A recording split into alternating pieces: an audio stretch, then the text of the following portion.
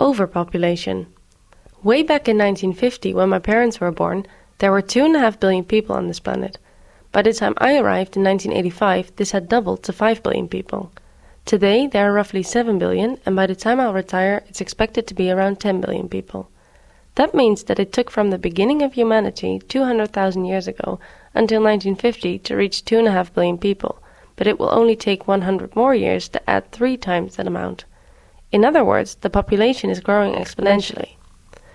Let me put it differently. By the time you've reached the end of this video, about 300 people have been added to the planet. In an hour from now, there will be 8,500 more people, and this time tomorrow, we'll have 200,000 new pride and joy. 1.4 million per week and 76 million per year. And when there are more people, there are more mouths to be fed. In fact, there's more demand for all the stuff that we need to live. Energy, water, food, and space. Imagine that the world's population has tripled since the 1950s. That means that we need 3 times as much oil, wood, coal, uranium, electricity, potable water, fish, meat, cereals, vegetables, and of course space. Space to live, but also to grow the food and produce the goods that we need. But wait a minute, the Earth didn't increase by threefold now, did it? No, it didn't.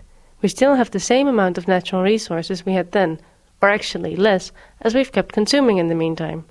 So this decreasing amount of natural resources has to be shared with an increasing amount of people.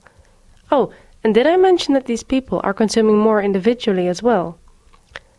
And what will we do when shortages appear? Take water, for instance. If the beginning of a river flows through one country, and they use all the water they need, and leave too little water to flow into the following country, what would you do? Fight over it? And how about oil? If your country has a monopoly on oil and shortages appear, would you still export it to the rest of the world? And if you'd keep it to yourself, do you think that the other countries will be okay with that? When it comes down to world population, is it really the more the merrier?